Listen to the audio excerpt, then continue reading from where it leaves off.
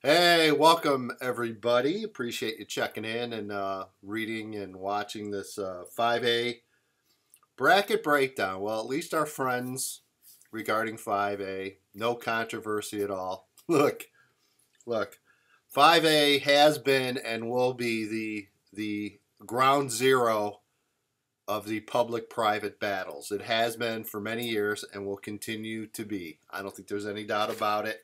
There are some very vocal public schools and public school administrators involved in 5A and some very powerful private schools in 5A. Well, less in 5A because of, well, the success factor.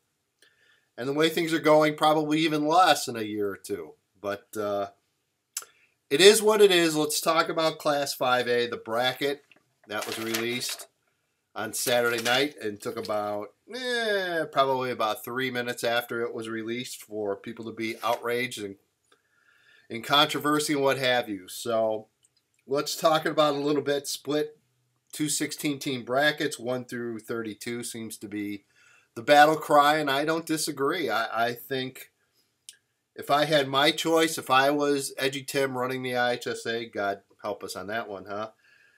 I would have 1 through 32 seating from 5A on up. If 4A wants to make a case for it and consider it, I'm open to that as well. I just think if you want to eliminate all this battle cry, us against them against us, well, there's two solutions. IHSA won't like my first solution, but it's the God's honest truth, in my opinion.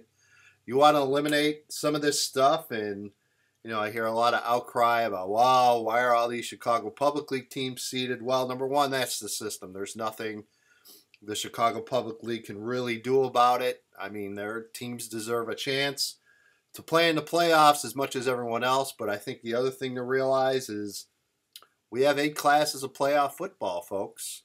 When you have 8 classes of playoff football, you're going to have, I think, a considerable amount of teams that really shouldn't be in the playoffs, but let's face it, that's history, that's gone, that's never going to change.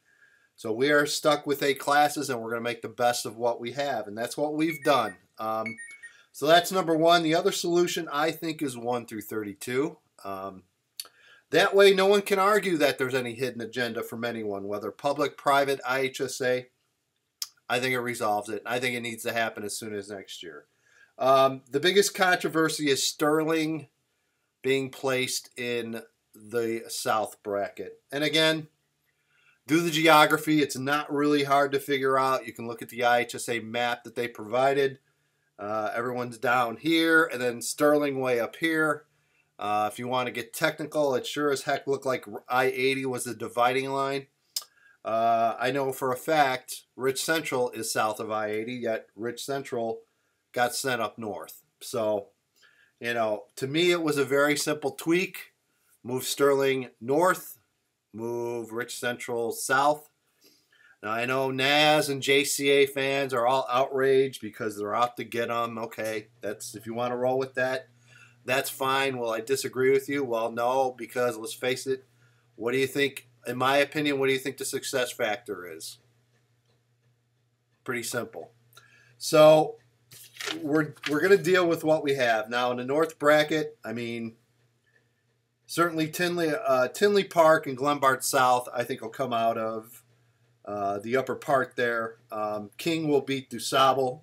Again, I said it. I think St. Lawrence ends up in a quarterfinal. I really do, and that's number one. I think Lawrence is very underrated this year. Number two, I think, and again, Rich Central will be a good game. I actually think the Vikings' toughest game for a few rounds could be that first one against Rich Central. But I see St. Lawrence getting through and getting to a quarter.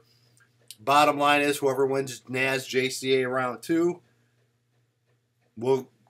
my guess will win 5A. So again, you're going to have to deal with that. Certainly Marion Central Catholic could play a spoiler. And I'll tell you what, Nazareth, or not Nazareth, Sycamore here is, it's not a great first round matchup for Naz. I'm certainly picking Naz to win. But Sycamore, again, one of those very solid traditional 5A teams to watch. So it could be an interesting first round game, maybe early on for Naz. The South bracket, the lower bracket, well, it's good to be Washington, I guess.